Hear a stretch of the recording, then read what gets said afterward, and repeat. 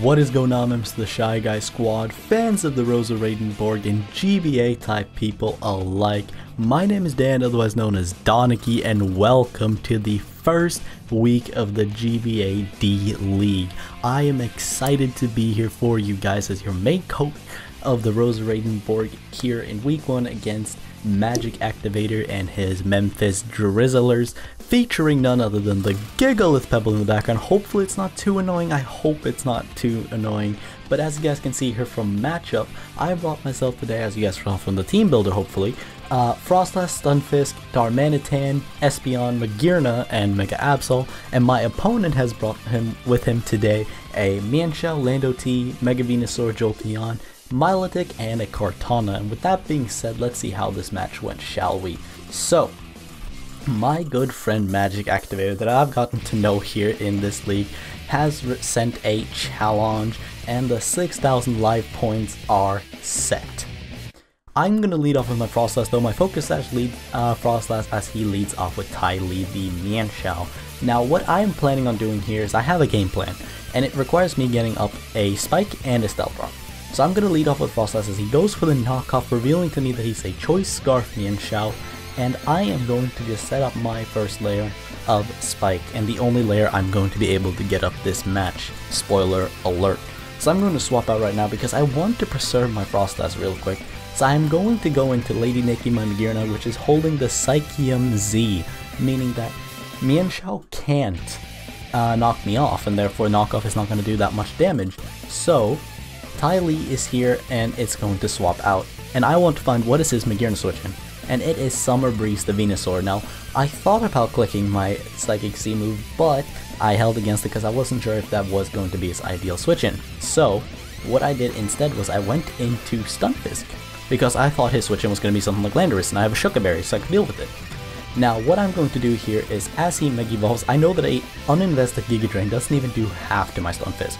At a max roll, it does like 54, so that is pretty good. So what I'm going to do is I'm just going to set up my Stealth Rocks, ladies and gentlemen, as he reveals to do, he does indeed have the Giga Drain, and he is indeed uninvested due to that damage roll.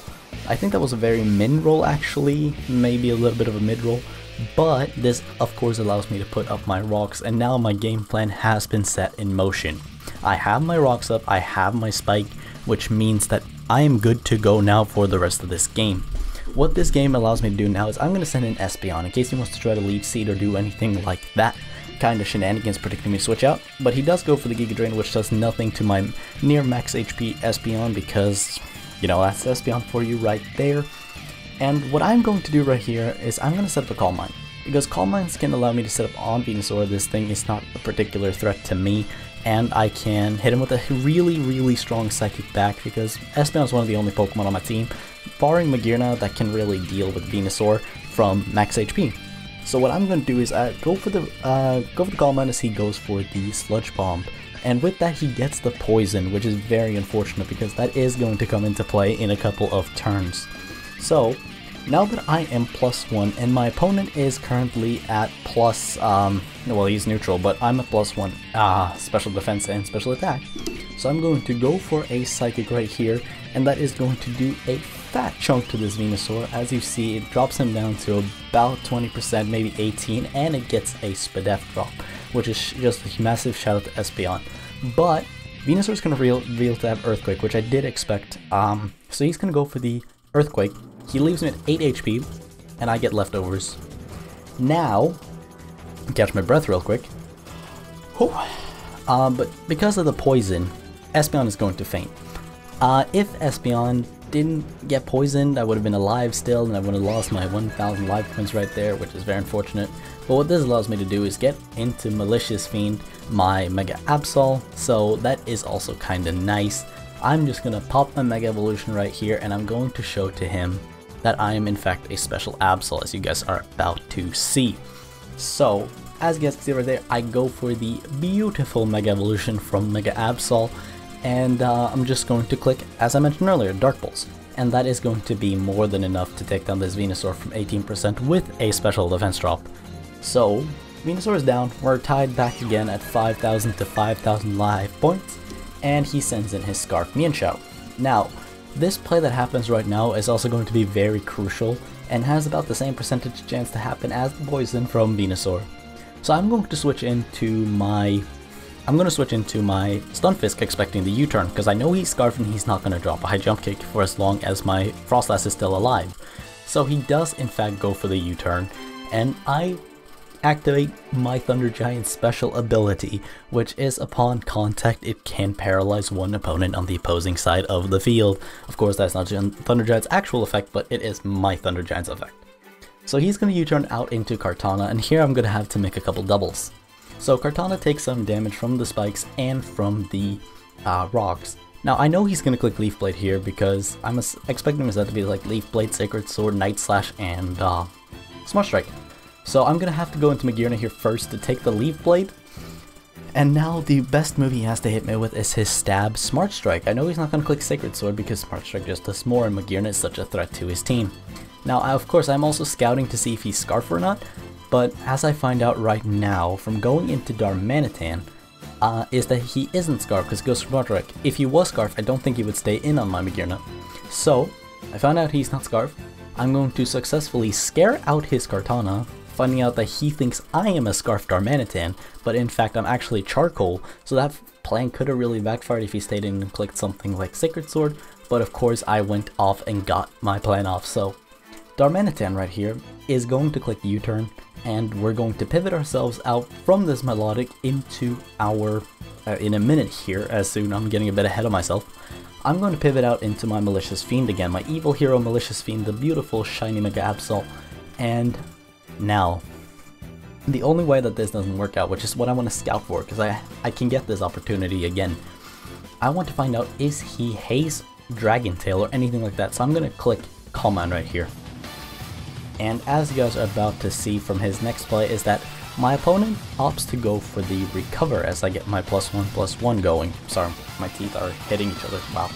Unprofessional, but he gets off the Recover, which is fine. I'm going to set up a second Calm Mind just to figure out, is this thing Haze? Is it Dragon Tail? Anything like that? Does it have a way of stopping me? So I'm going to click my second Calm Mind. If it's Haze, that's fine. I can work my way around Haze. But if he's Dragon Tail, I have Magearna I can get into, so he goes for Mirror Coat, probably not remembering that Mirror Coat is unaffected on my Absol, so I'm going to set up a third Calm Mind because I know now he probably doesn't have anything to hit me with. And I like the sound of that, because if I can successfully do my plan, then I can clean sweep through his team right now. So, as you guys are about to experience, I'm about to click Baton Pass, and who am I going to go out into? I summon Obelisk the Tormentor! Attack now! No!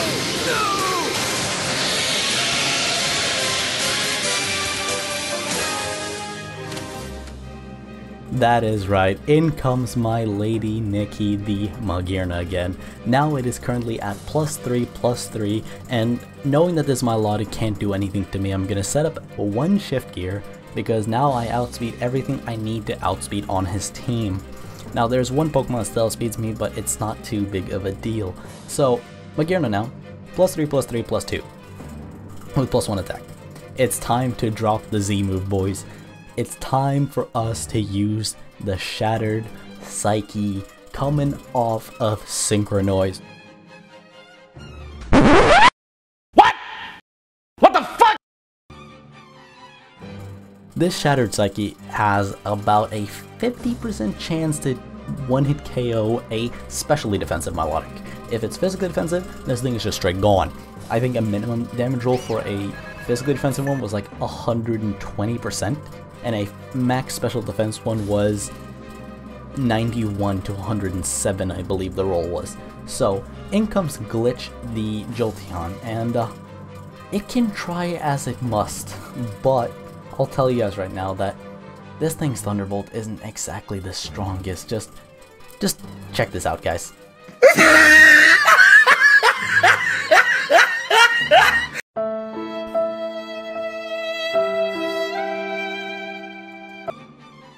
Yeah, this thing's Thunderbolt didn't exactly do a lot to my Magearna. It did put me in the yellow, I'll give it respect where it's due, but it kinda just it was just ashamed at that point, but it's probably the best he could do because nothing else outspeeds me.